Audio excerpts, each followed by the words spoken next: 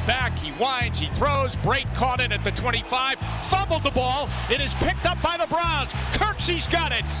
Big hit there to get that out of there, as it was T.J. Carrie who knocked it out, Doug. The biggest thing was football was very big in our family.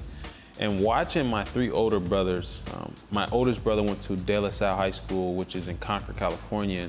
And I would always ask my brother before the game, Eric, can I be the ball boy? He'd be like, man, go ask coach. And so it was always fun being the ball boy, being the water boy, and just running on the field and having that excitement of going to the game to watch your older brother play, seeing the energy that was felt there. To me, it was only right to follow suit. And from that standpoint, there was nothing that could get in my way of achieving that. Ball deflected and intercepted. Picked off by Carrie. Travis Carrie. Very, very athletic play. Fast forward to senior year, now we're trying to look for schools to go to. And I took a leap of faith and I went to Ohio University, and it turned out very, very well. Dominate 03! 1, 2, 3, dominate! And then my parents moved to Cleveland to say, you know, they're gonna watch me for my last year of football. And we're sitting in draft night, and I'm thinking, like, it would be crazy if I went back to Oakland. And about 30, 40 minutes later, we got the call from Dennis Allen saying, do you want to be a Raider?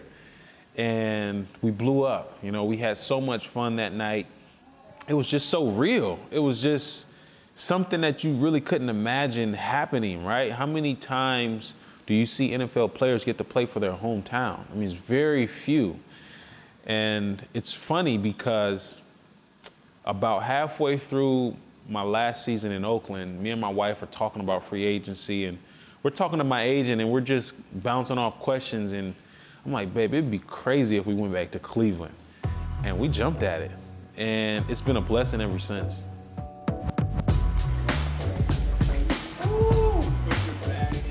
When I first met Coach Williams, it was a little off, and I was just thinking, like, is he like this every day? Come on! And I didn't know. I was shocked, right? And so I'm calling former players that's played here and played under Greg, and they're like, yeah, man, he's like that every day. Get ready. Yeah. That is good!